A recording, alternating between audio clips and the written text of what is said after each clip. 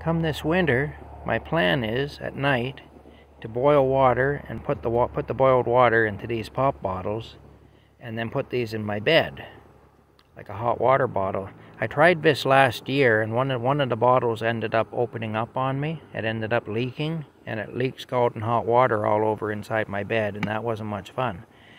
But what I'm going to do is I got these backpacks at the dollar store. They're cheap backpacks. They're kind of like a vinyl thing. And I figured I can put the bottles in here. This should be able to hold 2 of them. I bought 3 of these backpacks anyway.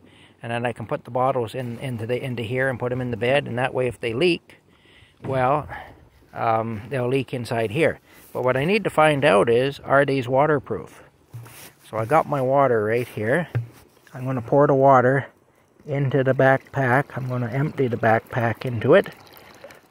Okay, and you know what? No, they are not waterproof. So that's another failed, look at that, that's another failed experiment. You can see it's not coming out the zippered opening or whatever, it's coming right out through the backpack. So these are not waterproof. So I'm going to have to go back to the drawing board. I was kind of hoping they would be.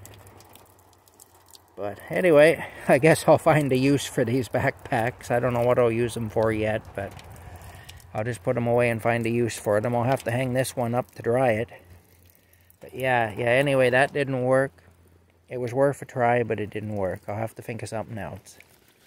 Too bad, because it would have been the perfect size to put 2 of these bottles in. But that's what we do here. It's all trial and error and learning as I go. Anyway, this didn't work, so I've just learned something. So I'm smarter than I was. I'm a little poorer than I was because I bought 3 of these things, but they were from the dollar store, so they're not wicked expensive or anything. And I learned something. So I'm actually a little smarter than I was before. Anyway, talk later. I'll come up with another solution.